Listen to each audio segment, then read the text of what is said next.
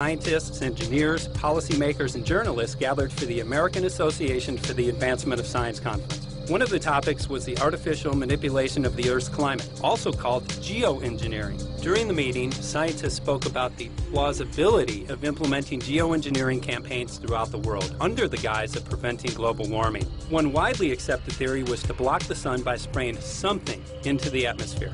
When they were asked about existing aerosol programs, they stated clearly that no such programs have ever been implemented. But strangely, these proposals sounded exactly like what people around the world are claiming is already happening. When I found out that the American Association for the Advancement of Science was going to be held down here and the main body of topics would be on geoengineering, I had to come. I had to be in on this. I had to hear what these top climate change scientists had to say. And as the other question about chemtrails and whether geoengineering is being deployed right now without our knowledge, I don't have any personal insight into that, other than to say that I've worked in government at pretty high levels in the White House and at state government. I'm personally skeptical of that.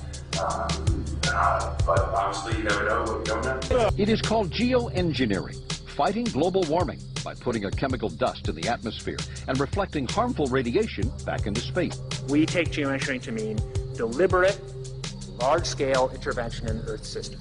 There are a variety of schemes that have been discussed for geoengineering. A classic example is injecting reflecting particles into Earth orbit. Nevertheless, there might be some good reasons to think about alumina. It turns out, first of all, there's been a lot of work on the environmental consequences of alumina in the stratosphere. The big deal really is that alumina has 4 times the volumetric rate of forcing for small particles as does sulfur. And that means you have 4 times less surface area for the same rate of forcing. And this is a much bigger deal. You'd have roughly 16 times less the coagulation rate, and that's the thing that really drives removal. So you could get away, we think, with much smaller mass fluxes. So that's why we see things like in the used aircraft patent from '89, they talk about aluminum. And that's why we're seeing in the surface water samples aluminum.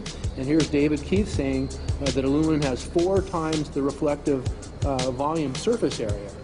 So they'd like us to think that we're talking about sulfur, but here they slipped up and let it out that aluminum is 4 times better to achieving their ends, and it sounds like it's going to be one they don't want us to know the effects of.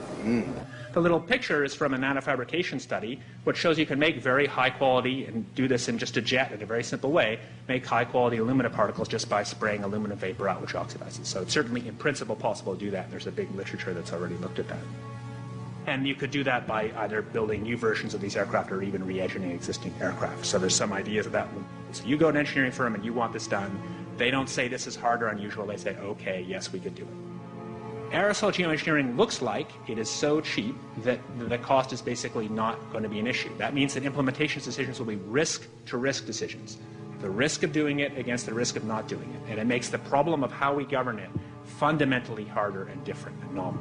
So I've told you that it's cheap to deliver materials to the stratosphere, and I'm convinced that's true. I don't think that will change.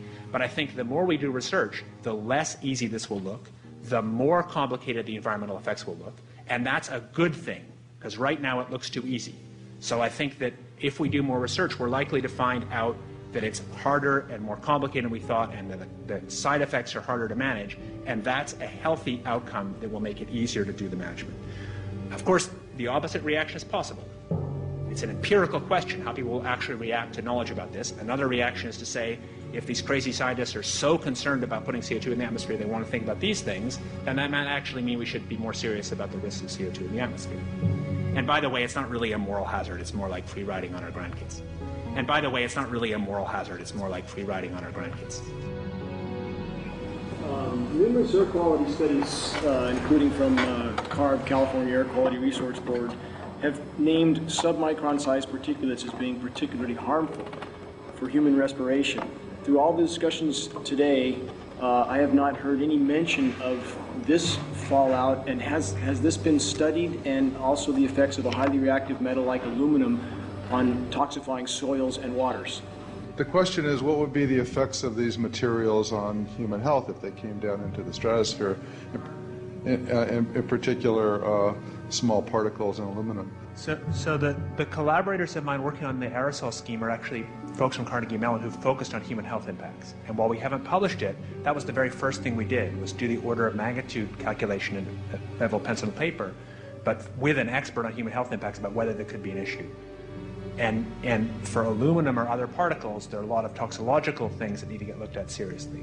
But if you're just thinking about the sheer number of particles and the human health impact of small particles, the answer is, well, we haven't published it. That was the first thing we looked at with some of the leading experts who do epidemiological research on human health impacts, and it's not even close to being an issue. Clarify, so 10 megatons of aluminum dumped into the atmosphere will have no human health impact. So let me be more careful here. To separate out the toxicological, so the alumina we've only begun to research and published nothing. Alumina we've only begun to research and published nothing.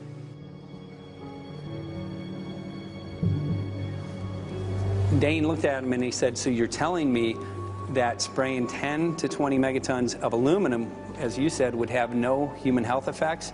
He took a deep breath and he swallowed and he said, let me be more careful here. We haven't done anything serious on alumina, and so there could be something terrible that we'll find tomorrow. We haven't looked at it. And that, for me, that was the whole main point of what is going to be coming out to the public.